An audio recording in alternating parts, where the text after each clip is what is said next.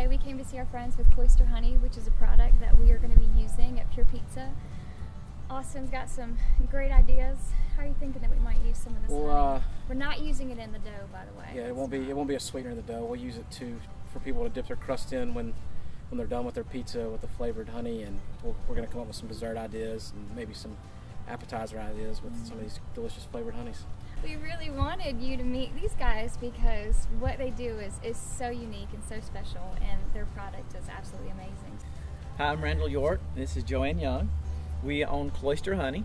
And the way we got into the honey business was we started beekeeping 6 years ago. She didn't know what else to buy me for Christmas, so she bought me one hive. It took off from there. We're up to 40 hives now. We have hives all over Charlotte region, some in Statesville, some in North Wilkesboro. We also do bees on top of the Ritz-Carlton and some over at Johnson and Wales.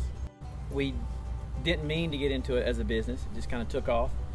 We started selling at some farmers markets and then needed a different product. Joanne came out with our whipped cinnamon honey. So it's pure honey that has crystallized. And as it crystallizes, it becomes more like a spread. It's more like a honey butter. That was the start of the magic. She came up with the different flavors. And so in that honey, again, it's a crystallized honey. We have cinnamon, we have lemon, we have two seasonal ones. We have a pumpkin spice and a chocolate candy cane. These are all natural. It's pure honey with a natural ground ingredient. There's nothing artificial. We use no flavorings at all.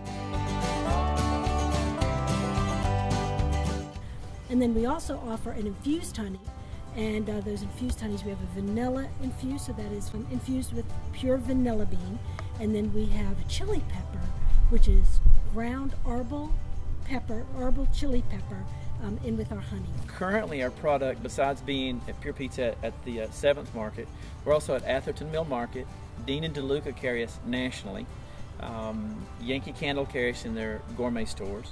And we're at lots of boutiques around town, like the Meat House down in the Valentine area. Boston Provision, Reed's Fine Foods, and Fabo. Fabo's a great little cafe.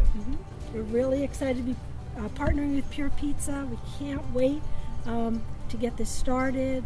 We love pizza. We love anything made with natural ingredients, and that's one of the things that we really find interesting and fascinating about these guys, is that they want to use as pure and natural ingredient as possible.